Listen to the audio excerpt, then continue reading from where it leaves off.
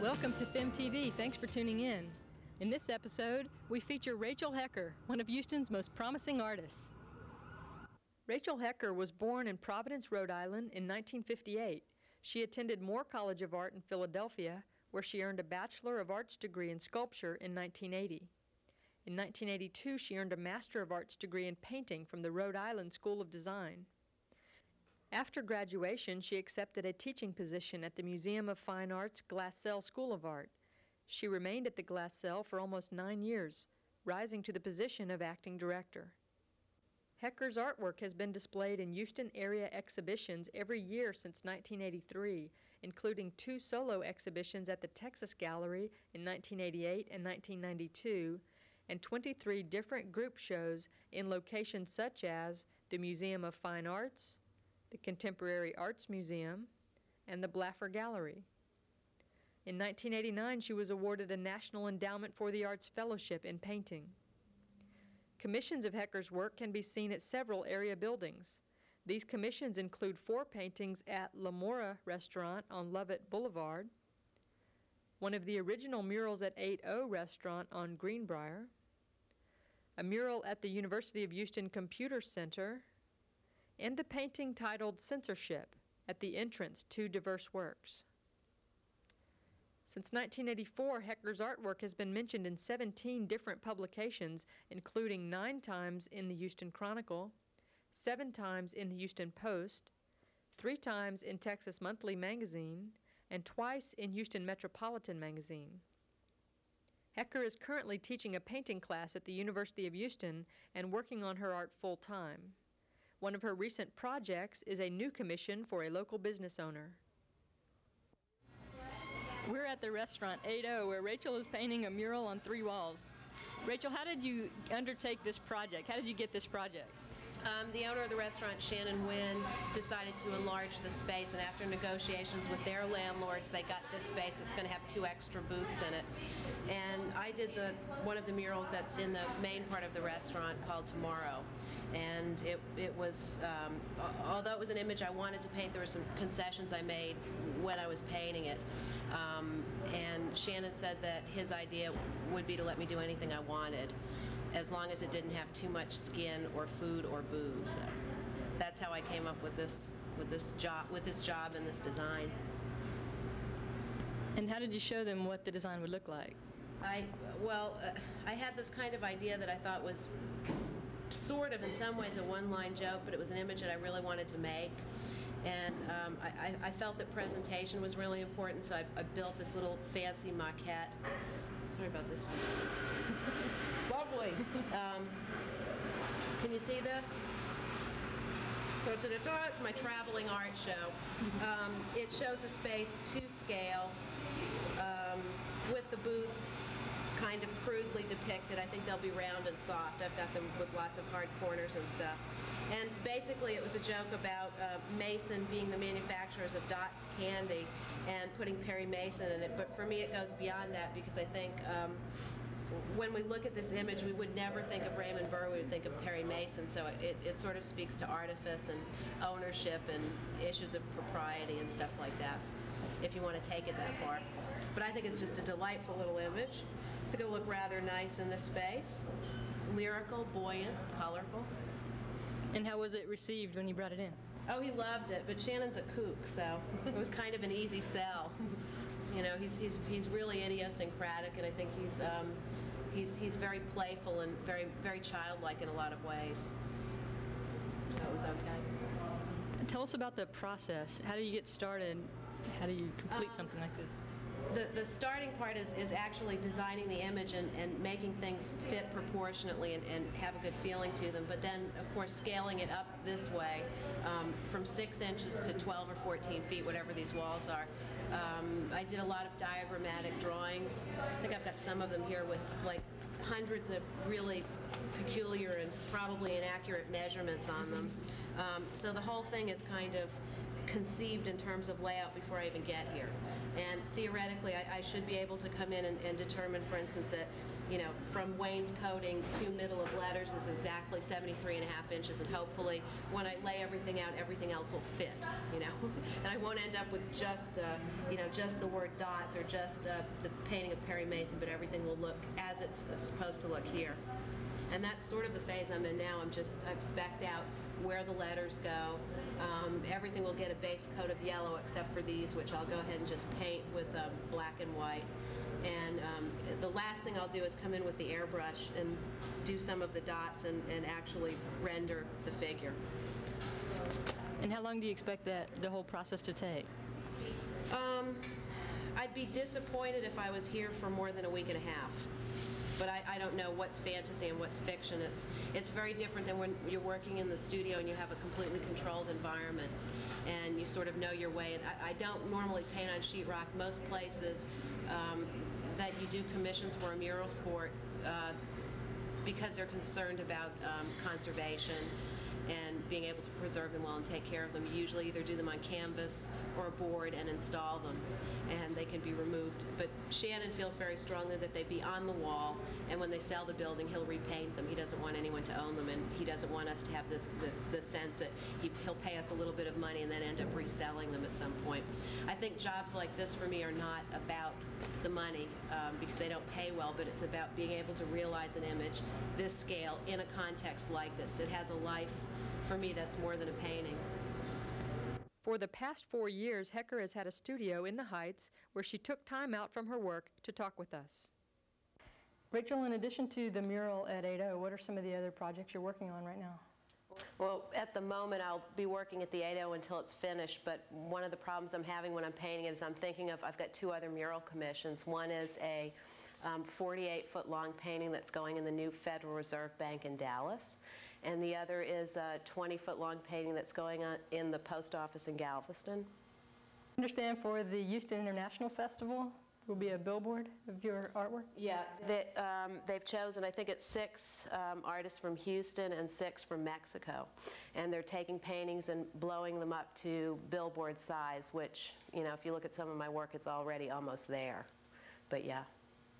So it'll be posted somewhere in Houston? I think that, well, they're going to be outdoors, which is an interesting concept for painting. You know, I mean, we're not used to looking at painting that way. And I think they're going to be downtown in the festival, and they have plans to show the paintings as a group in public spaces that are big enough to accommodate them, like airports and I don't know where else, airport hangars, I'm sure, something, you know, enormous cavernous spaces, because some of the paintings will be as big as 12 feet high by 24 feet long. Last year, you had a solo show at the Texas Gallery that was covered in the Chronicle and the Post and in the Houston Press. Mm-hmm. Tell us about some of the work in that show. Well, the work, there were, let me see, there were 4, I think there were 10-foot tall paintings and a couple of smaller paintings, about 6 feet tall. And they all, in some ways, dealt with similar issues. They were all very much dealt with realism. They're pictures of people. But in each case, something was obscuring the features. And my thought in making all of them, the thing that I think ties most of the paintings together is a thing that I had been thinking about after, you know, 12 years of Republicans being in office, and that was the a kind of complete denial of the self, issues of censorship, issues of loss of identity. I'd begun to think that any creative act seemed almost anarchistic. And so even though I'm depicting things in most cases like white middle class power sort of images, all male except for one painting, I think that, you know, even in corporate America, that is a denial of the self. It's not just complicity. It's also, I see those people also as victims.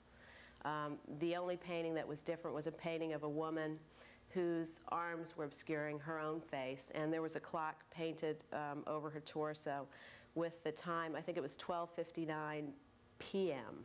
And I was thinking very much about the 11th hour of women's rights and how people were kind of using it as a buzzword during the election, saying we're in the 11th hour, and I thought, well, no, we're far beyond the 11th hour, when in fact we're fighting for rights that we we got 20 years ago. So it was more than a painting about a kind of caution. It was, sort of a scream of despair. You work a lot in black and white tones. Yeah, I stopped using color because I felt that the decisions I made in a painting had to be very deliberate, and color seemed kind of superfluous. I also think that black and white images, for a lot of people, refer to memory because it's the way they remember things. It's also the way a lot of people dream, and I thought that the paintings could in some way insinuate themselves better into each person's consciousness if they were in black and white. There's something nostalgic about a lot of the images I use, and they're also very much about photography. These paintings, I think a lot of artists use photography as a way to expedite a painting, to make an image happen faster. And one of the things that I was trying to do was to slow the process down. Some people will look at my paintings and wonder how they're made, if in fact they're photographs. And although that doesn't necessarily interest me, I think the good thing that happens is that they might end up being with the work for a few more minutes than they normally would. So I think it sort of slows down the whole process. Talk about the process of creating those particular paintings that were large scale on wood. Mm-hmm. Well, a lot of the process, the actual process of the thinking of the paintings comes out of collage and drawing, and it really comes very much out of a spirit of play. I think that I've noticed that when I sort of give myself permissions in terms of combining images and sort of suspend everything I think about normally in terms of picture making, I'm able to, in the process of free associating, come up with something that's content-full and might have even more of a capacity to resonate in a way than if I were absolutely deliberately thinking, well, I have to put this image with this image to make a painting about homophobia, for instance. So the process is a little bit unconscious, although I think when you're selecting things you're making decision. If I have piles of images, I've already made some of the decisions. So it starts with that. And they're painted, they're acrylic paint on wood. Actually, they're on doors. And the only reason they're on hollow core mahogany doors, they cost about $9 or $12 a piece. And I started painting that way because it was inexpensive, and because of the lines that happens in them, in this case vertical and most of them horizontal. For me, they referred more to a kind of commercial image like a billboard, and I like that association. I think that interesting work for me happens when the images hover dangerously between fine and maybe applied art. Like they look like they could be out in the world next to a subway stop or a bus stop, but you more than likely see them in a gallery. One of the things about the scale, though, too, was to refer to that, what I consider a public kind of image. Most people can't buy these paintings, not because they're expensive, but because they're big. I can't hang them in my house. They're 2 inches too short, which sort of makes me sad because I like some of them, and I normally don't put my own work up in my house. But there's something about that non-ownership that they can't be owned really that way. And if they could, it would probably be in corporate collections, and then I sort of think of that as almost being subversive. I like that. I mean, in a lot of ways, they're attacks on corporate society, and if a big corporation were to buy one of these, I'd feel great about it. Your work has been mentioned along with Rene Magritte and Andy Warhol. What would you say about those kind of comparisons? Well, I didn't understand the Magritte. It was in reference to, I think, the painting Bowling Trophy.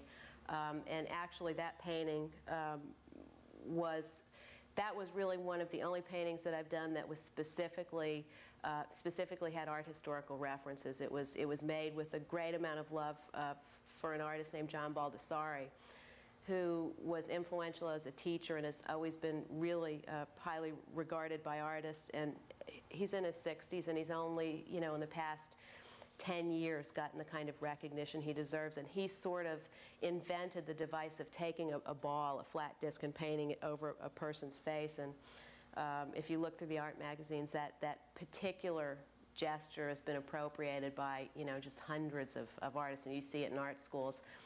But what I did was make the thing real, make the circle real, so it turned it into a ball, and it was just supposed to be an ironical appropriation of that device, and certainly a tip of the hat to John Baldessari. So I didn't get the Magritte thing at all.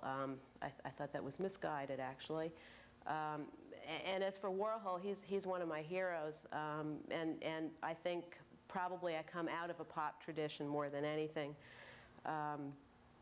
When I was in school in Philadelphia, I lined up when Warhol was signing his books, or at least I think it was Warhol. I don't think it was a double. And it was around Valentine's Day, and I had just a little bit of money left, and I stopped and bought a big box of Valentines for him.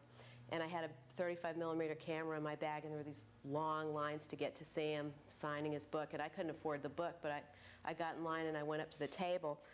And as I leaned over to give him the Valentines, my camera smashed out of my bag on the table, and he just jumped up and flew out. And I think he thought I was shooting him, you know, like he was sort of like reliving his own nightmare all over again. I thought, shit, well, I've blown it. You know, this is my hero, and he thinks I'm trying to shoot him or something. Ruined everything. He didn't appreciate the Valentine, and I can understand it. But I like that association. That's fair, I think. You worked at the Glassell School of Art for almost 9 years as both a teacher and an administrator. What did you get from that experience? You know, I got that job when I was in graduate school at Rhode Island School of Design. The man who was hired as director of Glassell School, Alan Hacklin, was the guy who I was his teaching assistant at RISD, at Rhode Island School of Design, and he kind of on a lark, you know, responded to an ad in the New York Times, and to make a long story short, ended up with this job and came down to Houston and assessed the staff and the situation and figured he needed a little bit of office help and someone to teach in addition to the teaching staff that was here. And he said, look, it's an 8-month job. You work 4 days a week. You can go home if you hate it, blah, blah, blah. And yeah, it was an 8-month job that lasted 8.5 years. But it was important to me. I mean, I think in lots of ways I grew up as a person in that job, not because of it, but you know, just sort of happened because of chronology. And we did interesting things at the school. We started the core program, which is really the only program of its kind for young artists, and I think it has easily some of the most interesting young artists graduating from all of the art schools around the country. And actually some schools in Europe each year. What does that involve, the core program? Well, originally we started with 20, I think it was 22 or 23 people. We called up art schools and teachers. We knew, we said, look, we've got this space in Houston. We're willing to give these kids a stipend. It's modest. We're going to have a really great visiting artist program. We'll give them studio space. We'll give them a little bit of money, you know, and all they have to do is do their work. It's not like school. There's no rules, you know, other than basic conduct things.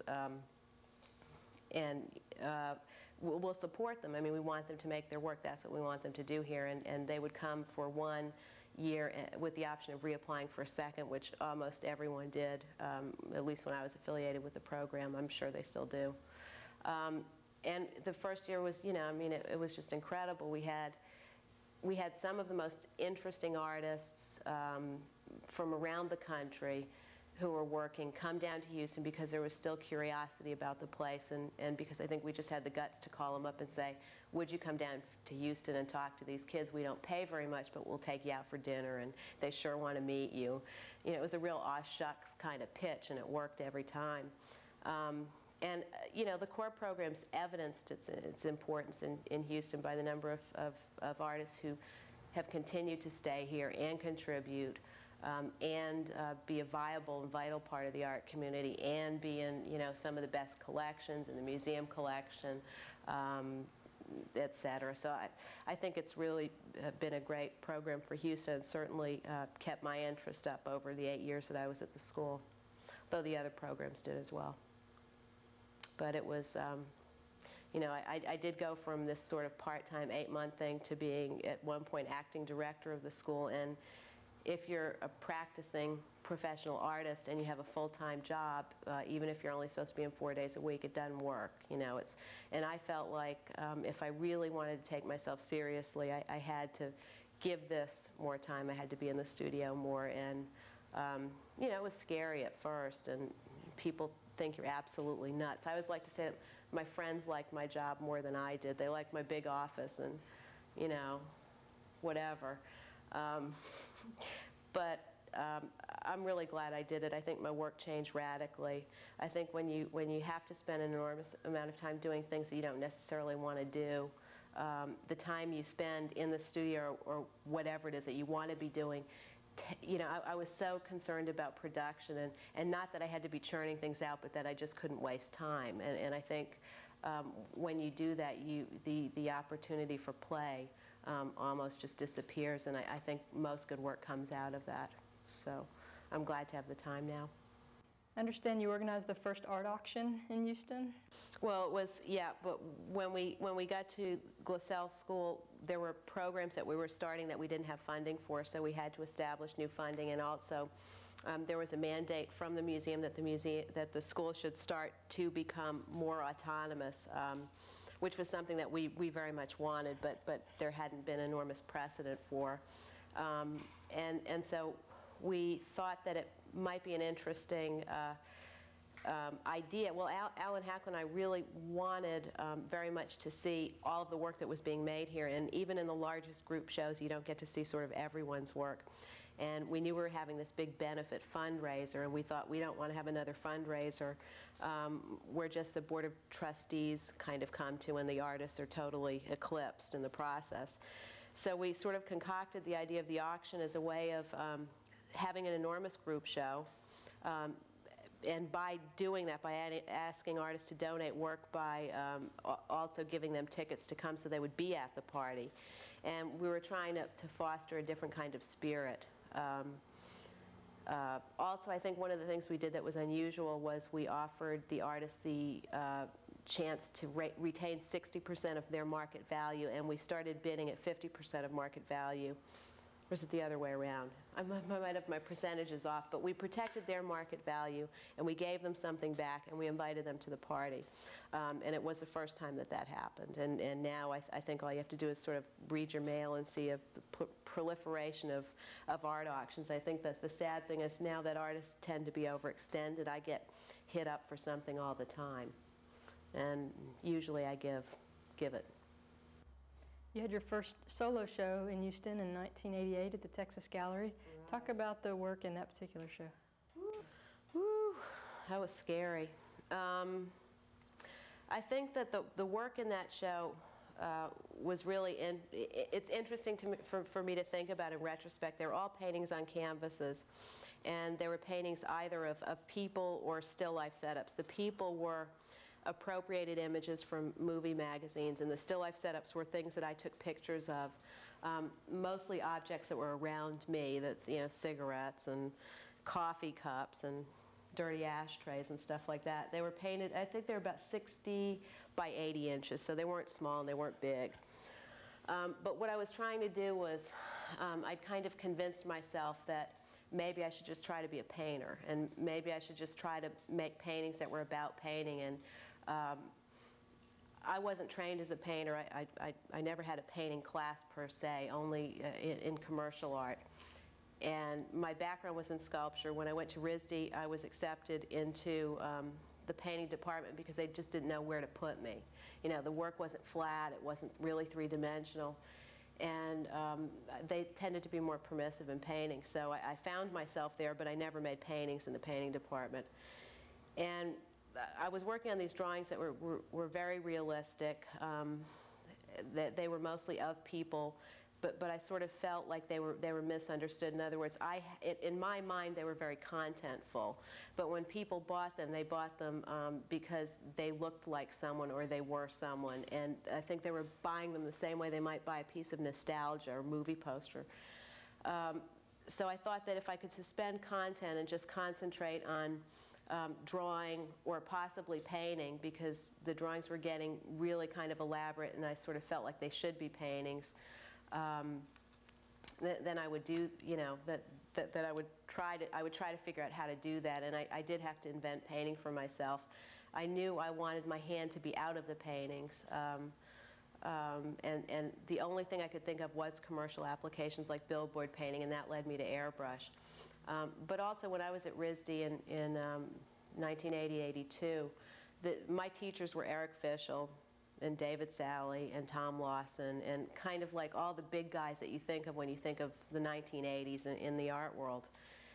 And they talked about things that were so foreign to me. They talked about notions of patricide and fratricide, and like in art you had to kill it wasn't enough to kill your father, you had to kill your brothers, and that's why David Sally had this, enormous competition with Julian Schnabel, and they were always like talking about each other, and their motivation seemed so different than the reasons that I chose to be in a studio or chose to make art. And I think it was very much male-dominated, and I reacted against that, and that's another reason why I had no intention of ever making a painting, and certainly not ever making a painting that was just about, the issues in painting or in art.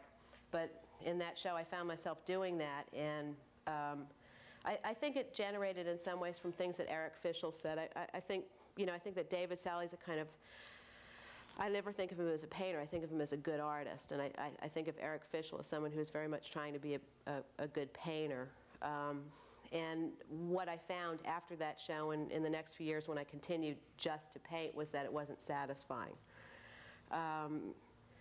So, there were things in that show that I think kind of indicated steps that might happen in future work, but what I really did after that, and after deciding that I couldn't sustain myself as a painter, and also I remember one of my heroes, all-time heroes, Barbara Kruger, was in town, and we were kind of going around and doing stuff, and she wanted to see the galleries, and I didn't want to show her my show because that's like, hanging out your dirty underwear. And, I mean, I really think this woman is like really, really great. And she, really wanted to see the show, so we went over, and she's kind of going through, and I introduced her to Frederica and stuff, and she's going, really well made, Rachel. And I thought, yeah, they're really well made. You're right, they're really well made. She didn't say anything bad, but that was it. That's what they were. And I thought that was a really great lesson. But I'd probably learned it by the time I'd made them. So I sort of took a hiatus from painting for a while, and realized that if I went back to it, or whatever kind of work I had to make, it would have to be more purposeful, that I wasn't interested in kind of formalist language, or I was, but I didn't want that to sort of be the end. And I think I started to make these peculiar little drawings in my studio. I did a lot of writing. I thought about, filmmaking. I thought about things that I never did before, and kind of just took a hiatus. But these little drawings started to happen, and they're basically like ripped off images from Warner Brothers cartoons and Disney and stuff, and then I would do things to them, like kind of mean things would happen or bad things would happen to them. I would look at these things every night. I'd come home like compulsively from work and start making them, and they're real labor intensive and fastidious and stuff, and I would look at it at the end and I'd go, what is this? What is this thing? It doesn't look like a drawing. This isn't a drawing. It's not. What is it?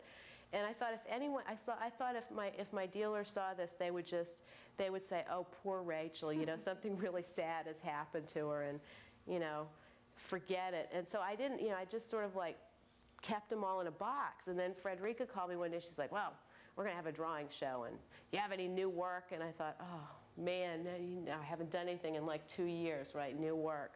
I got these box of weird things. So I thought, okay, I'll show them to her. So I went in, I'm like, like really apologetic. I'm like really ready to get down on my knees and say, I know I made a real mistake this time, Frederica, it'll never happen again, but, just don't say anything to me. And I give her these drawings, and she loved them. She was like wild for them. She, hadn't seen these things before, and she thought they were really great fun, and which completely shocked me. I mean, I didn't show them to anyone until that point, and then she put them in this drawing show at Texas Gallery, and people liked them, and I really liked them. I still don't know exactly what they are, except for I think that one of the things that's continued to interest me since then is like when I take an image like this, which is directly out of a coloring book, I do it for several reasons. I do it because this image with these words should never be in a coloring book. I think it's mean. You know, it's just horrible. It's mean and vicious, and kids shouldn't be seeing this, and they shouldn't think that it's a funny thing to sort of laugh at homelessness and people who have less than them. But I also think about, I kind of grew up on these images. I think we all did. And, you know, Disney has that great commercial now, Friends You Can Believe In. I think that they do everything that they can and put an enormous amount of money into making these characters like Bugs Bunny and whoever as real as possible for kids. And if they've insinuated that themselves that much in my consciousness, then I sort of feel like I own them, and I guess I'm sort of testing that every time I take them and use them verbatim. But I never pretend to author them. I just reuse them, and I think of the drawings that I make very much like a collage. I think of this painting very much as a collage. And I guess that show, that being in that little drawing show and kind of realizing that I could do something that I thought was just totally off base, kind of gave me confidence and led to paintings that were like that drawing, this painting and others, and then back to a kind of realism combined with cartoon images. I'm still making those drawings, they just happen. I think it's now a sort of extension of writing. You have one particular drawing, I think you titled it, I Was a Dead Man's Horse? Yes. Can you talk about that one a little bit? It looks like coloring outside of the lines. Yeah. Yeah, there's several of them, and that image of the little sheriff, I think he was being held up at a bank. I think that was the deal. He's got like a stack of money and his arms are raised, and he's a bank teller. He's kind of got like a little checkered vest. But, you know, I would buy these comic books and these coloring books at like Thrift Village, and so they were used, you know, and that's the way the image was. This kid with the red pen who, you know, will probably be making a lot of money and show at Mary Boone Gallery someday, just went with this all over the image. And then I made collage on top of it and kind of took it verbatim from that. But I, you know, I just thought it was just this kind of beautiful and violent gesture in that coloring in and outside of the lines, and I just thought graphically it was something that worked very well. That was one of the first paintings like that, and I think that's on canvas, which was something I stopped using, but I'm kind of relaxing and I might start painting on canvas again, I don't know. Painting on canvas always seems like painting with a capital P. You know, painting on this stuff seems like painting on wood. It's different, it has a different kind of life to it. It doesn't mean quite so much. And that it's non-traditional? Yeah, I think so. Oh, I just think it's sort of like what people think about painting, you know. And I loved it when the museum bought two of my paintings, but when the first one they bought, it was a painting on gator foam, which is a really durable, resistant surface. It's plastic. It's like, and the paints I use are acrylic. That's plastic, and it's a completely, you know, kind of homogeneous entity and very durable. I mean, you put the stuff outside, but anyways, the condition report when they accepted the painting, they wrote in the condition report that it was fragile. And that really pissed me off because I'm like, well, there's nothing fragile about it, but I guess because it wasn't properly stretched on canvas.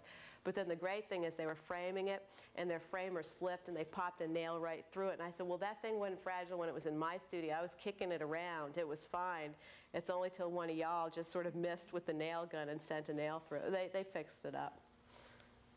There's a particular image that you use in your work. There's 4 of these figures in a 1991 piece called Plain View. Mm-hmm.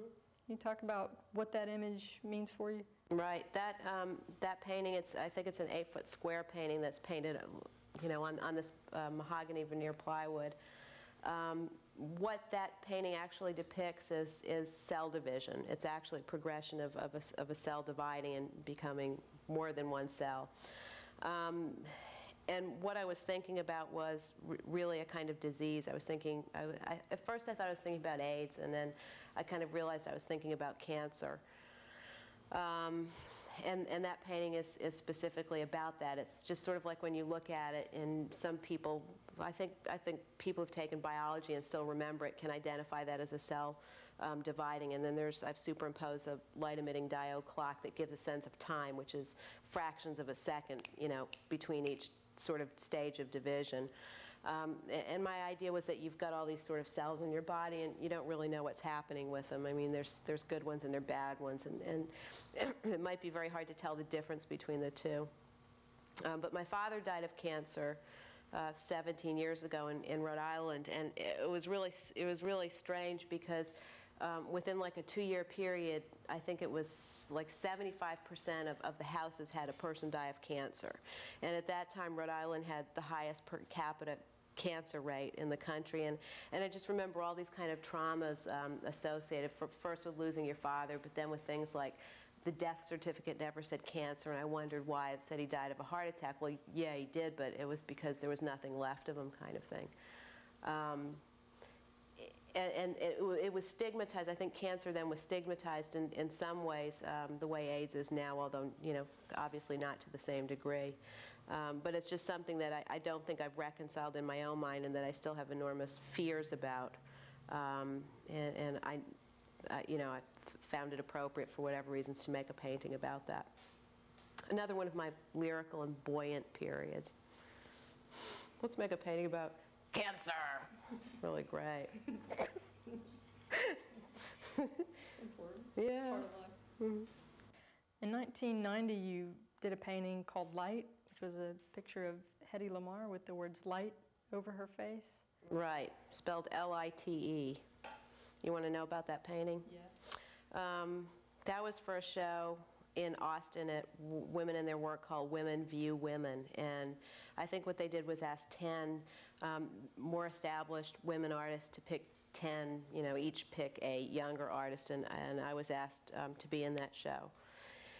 And they wanted us to either make work specifically that dealt with being a woman and depicting women, because it's a huge problem. I mean, you know, if you assume that the traditional audience for looking at art has always been male, then kind of how do you paint a woman? How do you do that? So I kind of wanted to talk about the social aspects of depiction, and I thought of the word light, L-I-T-E, as a sort of catchphrase for all these diet products, and, you know, everything's light now. And how women are used as sort of vehicles to sell things. And to me that translates as having very much to do with the commodification of women. And there was another pun in there because I chose Hedy Lamarr not only because she's beautiful, and I think she epitomizes that kind of stereotypical beauty that women are supposed to aspire towards. But also because she was busted for shoplifting so many times, you know, and this kind of really tragic little twist in the story. I can't remember how many department stores they sort of stopped her at the door and said, "Miss Lamarr, what's in your purse?" And it was filled with like Max Factor and, you know, all this junk that I think she could have afforded, but she just liked liberating the thing. So the pun didn't have that much to do with it, but for me, making that painting, which I'm still not satisfied with, I thought that it was important when I was working with images and ideas like that, that the work very much had to kind of speak in the language of the person or thing it was trying to attack or point a finger at. And I think it works on that level. I mean, I think that the images are very slick. The words are put on carefully. They're made well. They're made like a kind of product. They have that feeling to them. But I also think that they're very didactic and in some ways kind of pedantic. And I think that that's a problem women have more than men. And I think it has to do with, you know, just that whole thing of us feeling like if we're going to compete on any level, and I mean this even in terms of just kind of pure thought and thinking, that we have to do it better. We have to be more honest. We have to be more rigorous in terms of how we design something, even if it's a sentence or a thought. And I felt very much a responsibility when I was making that painting to do those things. And I think I was burdened by it, and I think that the painting is burdened because of it. There were two other paintings that I can think of that happened at different periods. One was in that sort of, you know, kind of pure painting mode for my '88 show at Texas Gallery. It was a painting called Menthol. There's a picture of a woman painted in what I call menthol green color that also dealt with the commodification of women.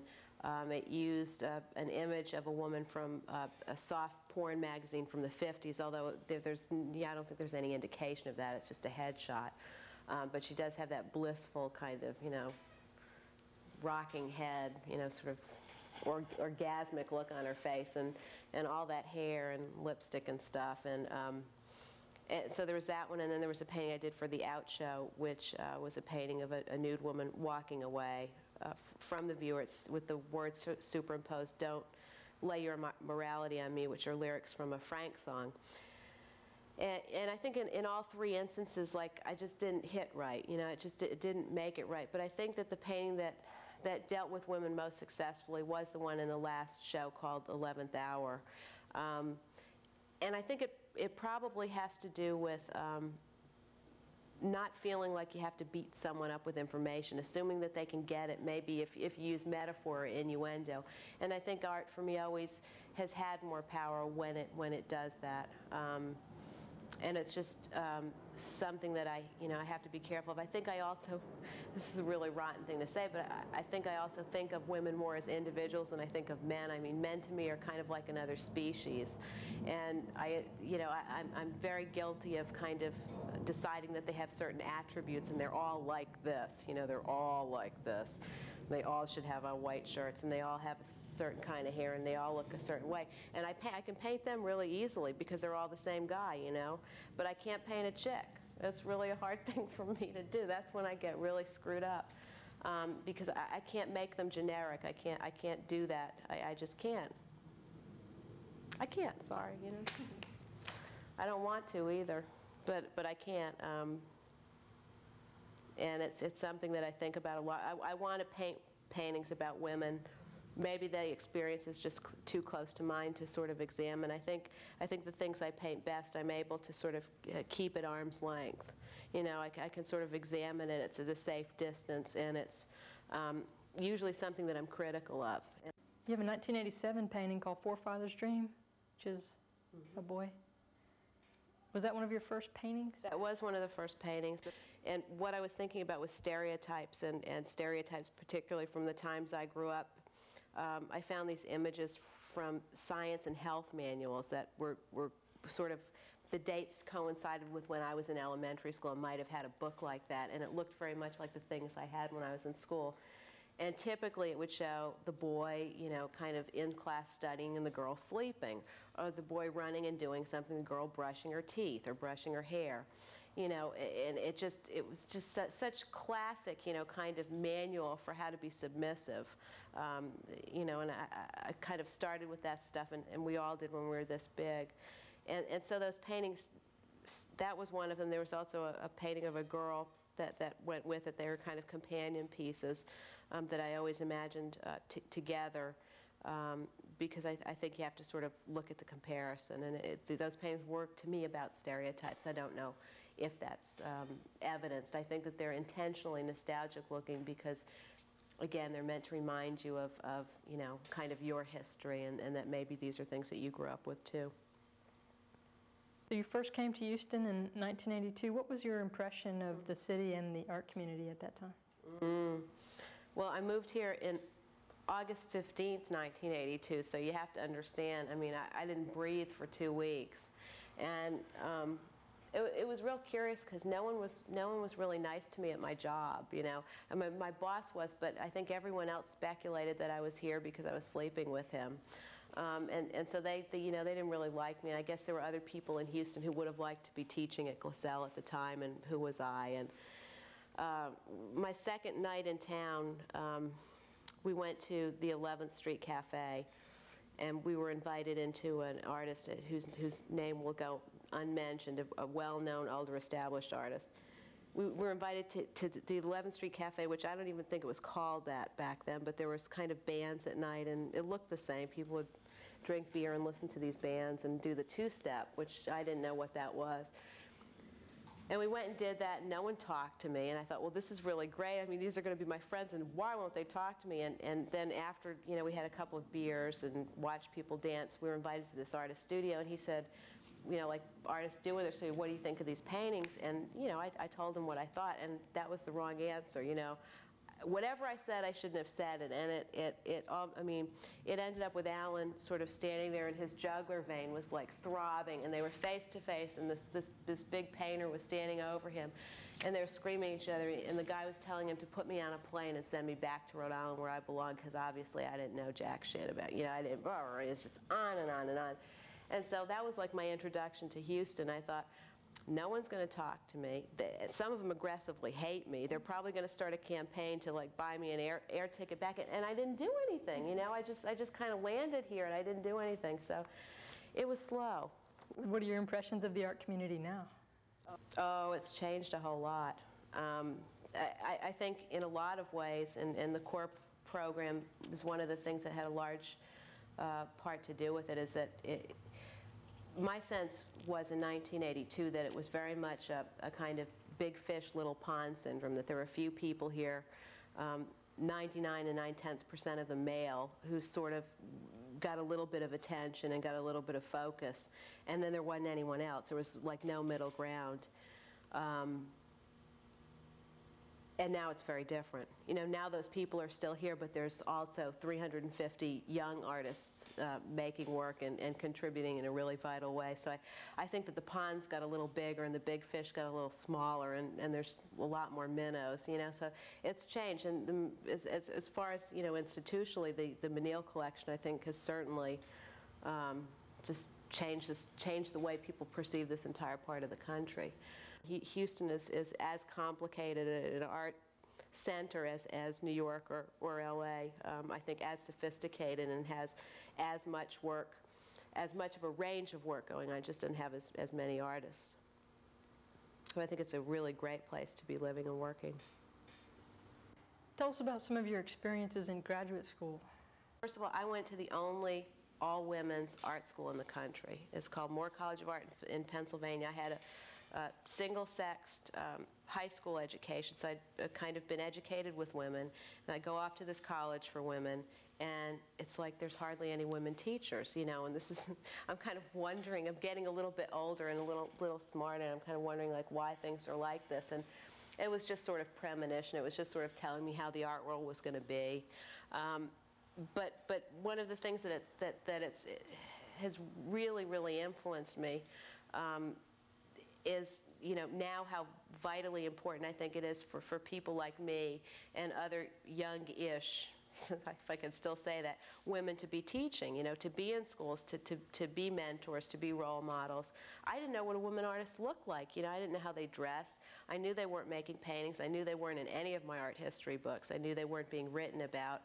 And when teachers, I was always, kind of precocious in school and did well, and they would try to trick me up. And I remember one guy saying, "So, Rachel, what are you reading now?" And this is like 1977 or 76, and I said, "Well, I'm reading From the Center. Have you ever read it?" And it was a collection of feminist writings about art that was compiled by Lucy Lepard, I think, yeah.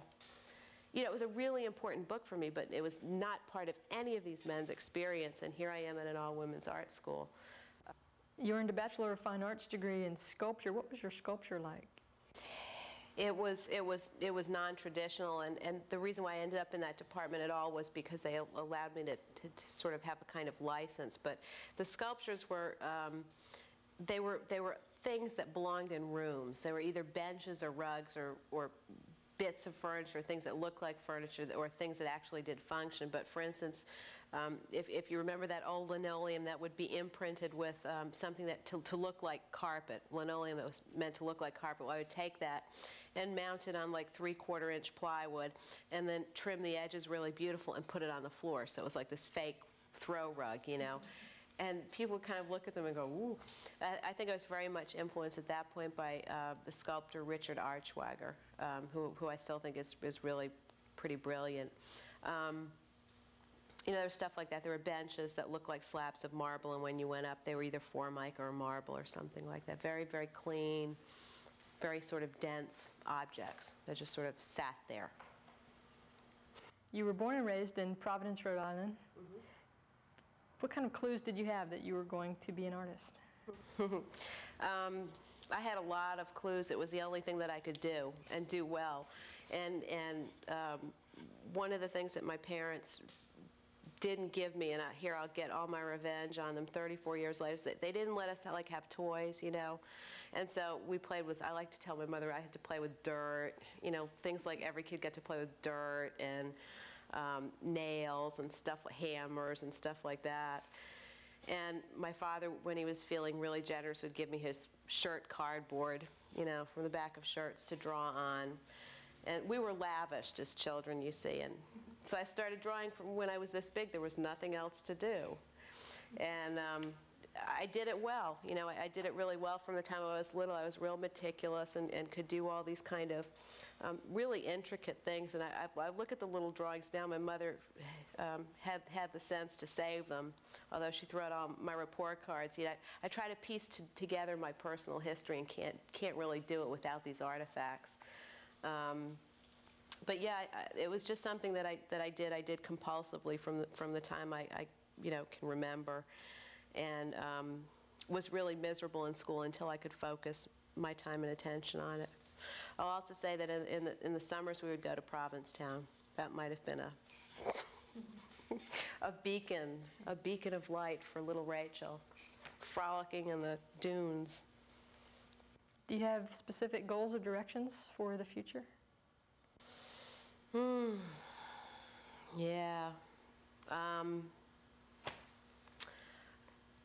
I guess I'd like to get to a point where I'm not so much like trying to figure out if I can pay my mortgage in 6 months. So my goals are probably something that, you know, really a 22-year-old should be thinking on. I've had this stunted development, but I've gone from being very responsible to being kind of irresponsible, and now I would just, I mean, my goals really have more to do with doing whatever I have to do to give me the time to be in the studio and to make work. And less to do with like I want to be at a certain place, or I don't, there's no place I really want to move to. I mean, I think I like LA better than New York. I'm used to the warm weather, but Houston's okay, you know. I'd like to be more comfortable somehow, but I'm not sure what that means. And then I sometimes think maybe I thrive on worrying, or the anxiety of not knowing exactly how I'm going to take care of all my business. But I just want to be happy. I want Nicola to graduate from school and become a lawyer and support me. That's what I want. That's simple. Hadn't thought of that. That is what I want. I'll be a housewife. I would love that. I like to cook. I like to play with my animals, and I like to paint. That sounds very Victorian, doesn't it? Mm-hmm. So much for progress. Give me the apron.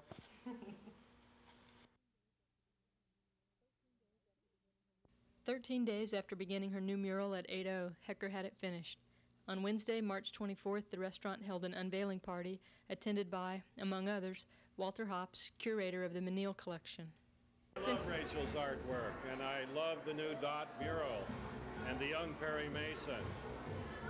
And Perry Mason is gay and one of the really outstanding men who's been gay his whole life there in Hollywood and survived all that. And I think it's perfect that Rachel is doing him for this mural. Kind of goes along with a lot of the statements she makes in her work or in her life, I imagine. Rachel is one of the leading lesbian artists in the whole country, and she's very strong and wonderful, and I like her subject. We're with Allison Green, curator of the Museum of Fine Arts. Tell us what Rachel Hecker has contributed to the arts community in Houston. Well, when I first came here in 1984, she was working at the museum school as an administrator. And I was immediately really impressed by how she was so generous to other artists here. And she told me a lot about what was going on, who to keep an eye on, and was one of the people who was really helpful in getting me grounded here. And over time I realized that one of the reasons the art community is healthy in Houston is because she does so much herself, not just as an administrator, but what comes out of her studio. And then a couple years ago she left the school and began devoting herself full-time to studio work. And I've just been amazed by the burst of talent I've seen come out of her studio. Now, you've curated a couple of shows at the museum that included pieces of her art. Tell us what you think about her artwork. Well, the shows I curated were both times shows that featured works in our collection. One was a show that surveyed Texas art, and we featured in it a still life painting that Rachel had done in around 1987. And it was airbrush still life, very monochromatic, I think really playing on expectations between what is painting, what is photography. And that was a show called Direction and Diversity that was up in the museum in 1988. And then last year we did another show on pop art and its influences, and we showed another painting of Rachel's in that show that the museum also owns, called Science Projects, where she used one of the Heckle and Jekyll birds for this wonderful image of this bird on a wire with an altimeter on its head, sort of indicating, I think, nervousness before taking off on flight. And that was just about the time that she herself took off from some of her administrative duties and became a full-time painter. And I think now, for example, with the 2 murals she's done at this restaurant, 80, you can see how she can really work on a large scale. I've been involved with commissions that she's done at the University of Houston, and she's taken on other projects now, I think in Galveston and Dallas, which really give her an enormous scope for, trying to take art out of the studio and into common places where you wouldn't expect to find art.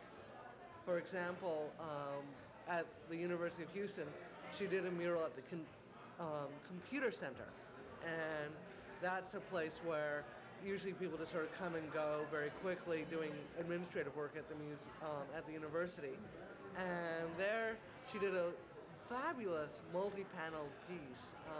Here at 80, I think you probably have film of the marvelous pun she did with the Mason dots with Perry Mason in the center. And I think she has a marvelous ability to catch on what we recognize from our popular culture, but to transform it and make it into something marvelous and strange. We're with Nicola Thompson, Rachel Hecker's girlfriend. Tell us what kind of person Rachel is.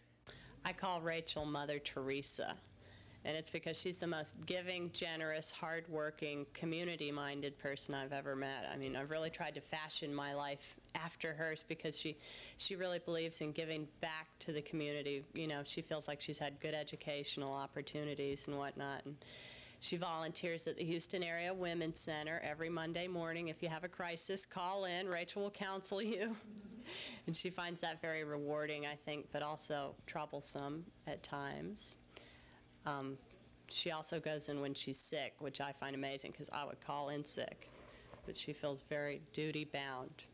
Sometimes I think she's donating too much of her artwork and her effort to the art charities around town, like, Lawndale and Diverse Works and all that. Should I name names? She really knocks herself out for these people, and she always, tries to make sure she can give them what they want in terms of donations and all. It's admirable. I noticed she did the artwork for Diverse Works' 10th anniversary invitation. Yeah, she had to do 4 paintings for that, and those are actually paintings to me. They look like photographs. My favorite is the Hedy Lamarr one because everybody thought that was me, and it's not me, it's Hedy Lamarr. The dots one, I think, sort of gave her idea, or maybe not. Maybe that's not true. Maybe I'm misrepresenting, but I think it gave her the idea for the 80 mural. What did they do with these paintings? They auctioned those off. And what Rachel said was they're not real painting quality because they're not on canvas, but still, they made some bucks anyway.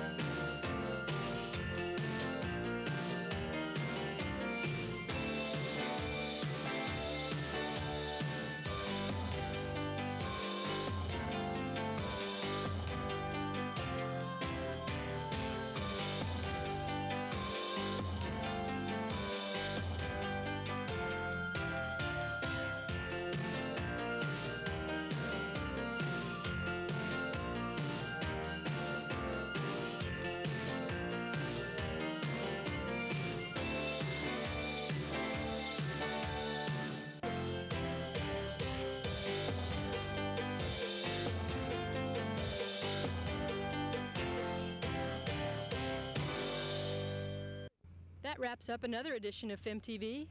We thank Rachel Hecker for her contributions to the art community and to the women's community in Houston.